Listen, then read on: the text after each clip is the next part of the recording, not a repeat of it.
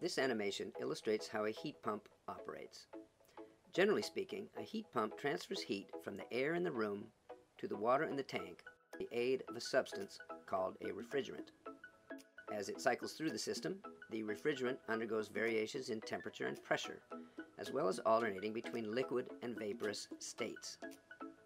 Let's examine the 4 stages in one complete cycle.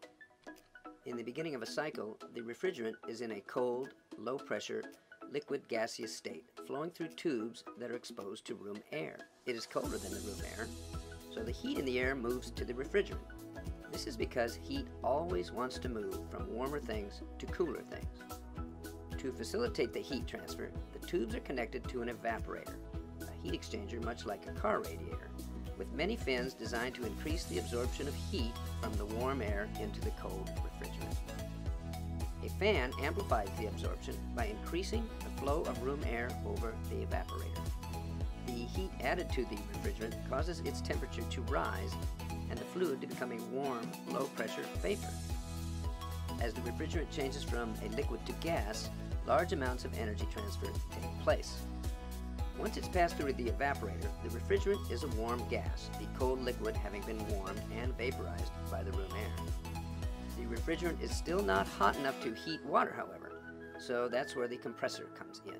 The compressor raises the pressure of the gas, which also raises its temperature. Once it's hot enough, the heat will flow from the refrigerant to the water. The compressor next forces the now high-temperature, high-pressure gas further along the cycle into another heat exchanger called the condenser. The condenser is in contact with the water, and the hot gas now gives up its heat to the colder water. As heat leaves the gas refrigerant, it cools off below its condensation point and changes from a gaseous state to a high-pressure liquid state. The change from gas to liquid facilitates the large transfer of heat energy to the water. Finally, the now cooler, high-pressure liquid refrigerant passes through an expansion valve. As the refrigerant passes through the valve, its pressure and temperature are greatly reduced. Now cold and in a vaporous state, the refrigerant is once again ready to absorb heat from the room air and repeat the cycle.